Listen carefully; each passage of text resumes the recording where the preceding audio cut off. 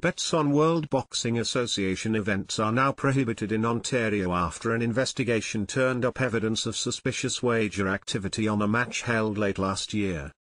According to a release from the Alcohol and Gaming Commission of Ontario issued Thursday, an investigation was launched in December 2023 following a match between Yoenis Tellez and Levan Navarro held in Orlando, Florida late last year.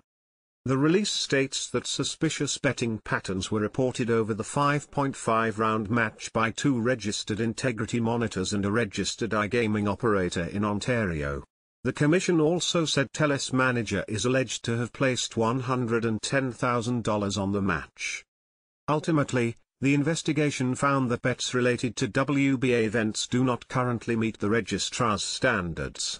The ban, effective immediately, will be lifted once it has been confirmed that proper practices are being followed, the Commission said. Ontarians who wish to bet on sporting events need to be confident that those events are fairly run, and that clear integrity safeguards are in place and enforced by an effective sport governing body, Karin Schneier, Registrar and CEO of the AGCO, said in a statement.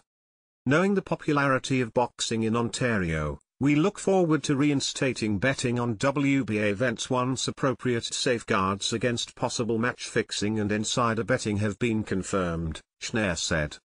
The announcement comes just a day after Jonty Porter, a former Raptors player, was banned for life from the NBA after an investigation found he disclosed confidential information to sports bettors and placed bets against his own team, the league said.